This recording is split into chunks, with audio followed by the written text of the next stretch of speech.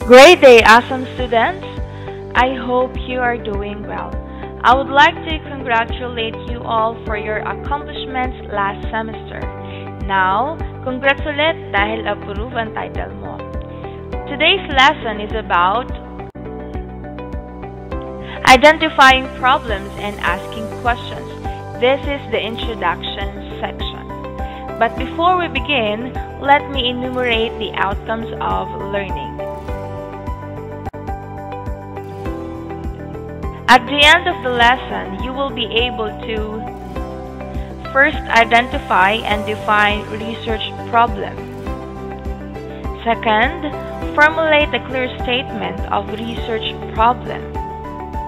And third, compose an introduction that follows guidelines and format. Now, I have a question. Do you think we need to identify the research problem before writing an introduction? You're right. Of course. In fact, Creswell 2012 says that this is one of the most challenging of conducting a research that leads to a need for your study.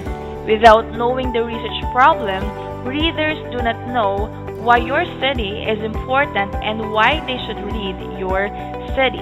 Got it? I think so. You may be asking, what is a research problem? Research problem, this is the area of concern that needs to be addressed in your study. In your research title, what is the area of concern that needs to be addressed? That is the research problem. Creswell 2012 also suggests questions that a researcher like you may ask in identifying a research problem. First, what was the issues, problem, or controversy that the researcher wanted to address? Second, what controversy leads to a need for this study? Third, what was the concern being addressed behind this study? We are done identifying your research problem. Now, we can start constructing the introduction. Here is the format in writing introduction, or what we call research problem statement. It is composed of paragraphs that introduces the research study. Each paragraph discusses a specific part or elements of introduction.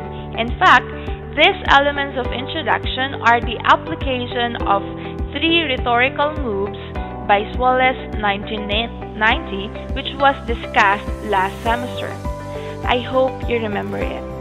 It contains the following. First part is the argument or claims. This is the move 1 in the 3 rhetorical moves where you need to establish a research territory. This is the part where you need to show that the research area is important, problematic, or relevant in some way. Here are the points you need to consider in writing this part. This section introduces where the research is coming from. You need to state here the research problem. The statement of the research problem should be concise and should identify the key factors or the variable of the research study. The writer creates a clear rationale for the importance of the study, and it states a glimpse of the background of your research. In this section, you can elaborate on the significance of your study for researchers, practitioners, and policy makers. You could consider that also. Let's move on the second part, which is the discussion of variable. But before we discuss the points you need to consider in this part, let us first define what is a variable. A variable is a characteristic that takes on different values or conditions for different individuals. It varies or changes within a study from group to group, person to person, or even within one person over time. For example, age, gender, ideas, achievements, confidence, and etc. In this section also, you need to discuss variable. What is a variable in your study? Mention it then. Elaborate sufficient explanation of the variables in your research. Next is the third and fourth part of writing an introduction. Related literature that supports and contradicts your discussed variable.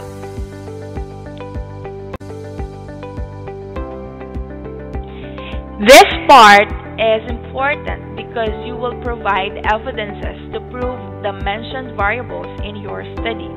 In this section, the move 1 in 3 rhetorical moves is being applied, where you need to introduce and review previous research in the field as part of establishing the research territory.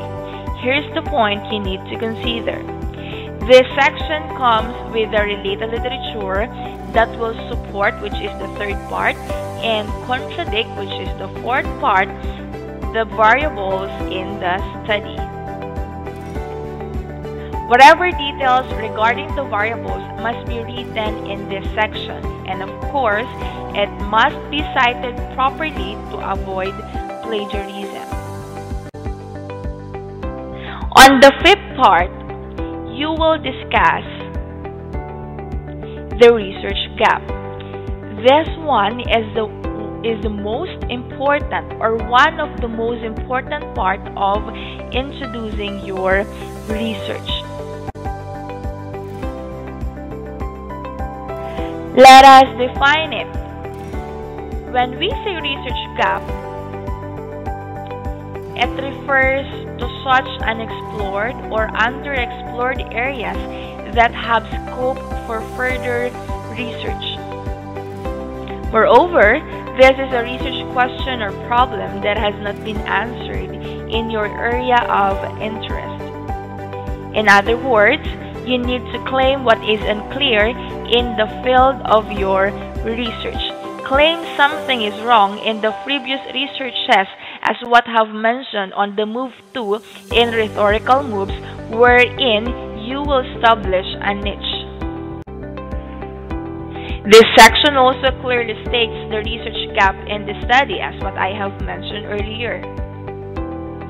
Then provide statement or elaborate on how you will fill that gap.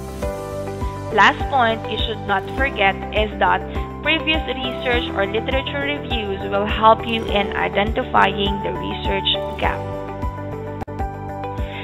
After discussing the research gap, the sixth part is the related review of literature that will emphasize your research gap.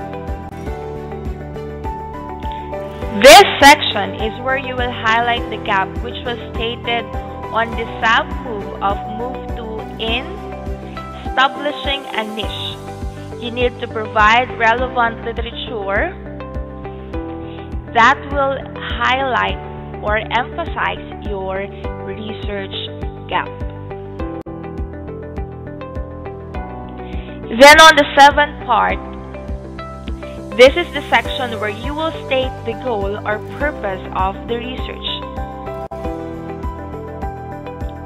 We apply here the last move in 3 rhetorical move, where you will occupy the niche by outlining your purposes and state the nature of your research.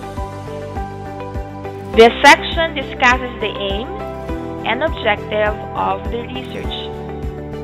It also entails the goals from the start up to the result of your study. Lastly, it elaborates the reasons why the study adds to the scholarly research and literature in the field and how the study helps improve practice. For the last part, you will discuss the related literature that supports your goal. This section details the discussion of the goals or purpose of the study by providing contributory related literature. And one ethics that you should not forget, it must be cited properly. I hope you learned from our discussion. Happy writing! Thank you for listening and God bless you. Happy learning at home with lessons made easy by Olivarian GoTeach. One proud Olivarians.